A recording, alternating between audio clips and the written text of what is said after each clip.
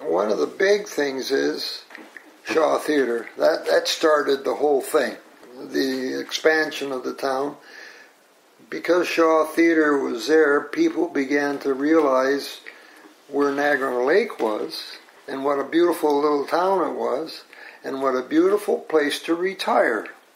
But that, too, I think was, before the Shaw built the main stage, really operating out of the courthouse, the size of audience wasn't very large. So when you build the main stage, all of a sudden you have a theater that holds 800 people or more, and they need a place to eat. Yeah. They need a place to sleep.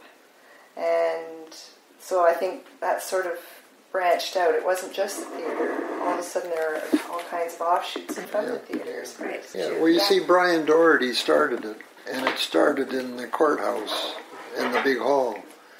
And then it spread from there. It went into the old movie theater, which we used to go to see movies. And then they built the new Shaw Theatre, and then it started to grow.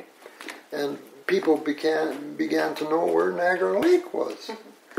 And consequently, people started to remember where Niagara Lake was, because Niagara Lake was a tourist town in the 1860s, the 1890s, and the 1920s, and then it died. It became an agricultural town in the 1930s. Well, you see, the trains stopped running. New York Central stopped. The tram cars stopped running. The boats, steamboats stopped running, and so Niagara Lake went into a dull time.